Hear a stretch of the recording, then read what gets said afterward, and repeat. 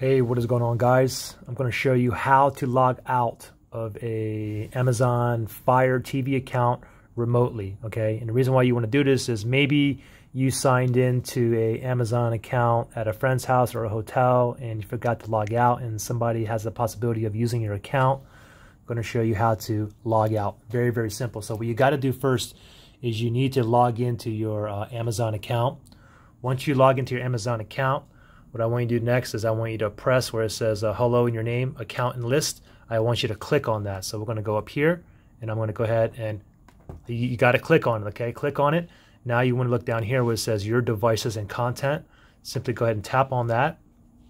Now you want to move over here to where it says manage devices. Okay, so click on manage devices. And now, wait for this to load. Now take a look at this. Now, these are all my accounts. I have some Fire TV sticks. I have other Amazon products. I have a lot of Amazon smart TVs. All of these right now are registered, okay? I'm logged into all of these.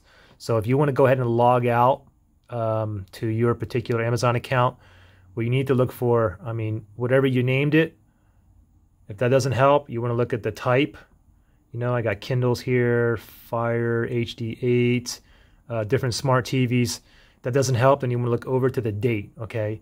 You can see this last one. Today's December 24th, 2019. I just got a new TV and a new Insignia Fire TV, smart TV. And I just logged in. I can see I'm registered or logged in right here. Today's date. So just find which one you want to log out. Just go over here where it says actions and click on it. And you want to go down here and click on deregister. Okay. Now the thing is, if you go ahead and deregister, you can always go ahead and deregister means log out. Okay. You can always log back in anytime you want.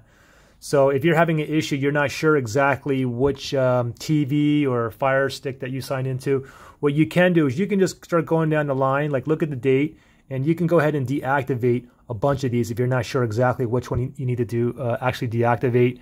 And then once you get to a TV, you know, your own TV in your house, and it's saying that you need to log in, then you know that was one of the devices that you deregistered, and then you just have to go ahead and just register again, or basically just sign in, and then your Amazon account will be back up. So that's pretty simple to do.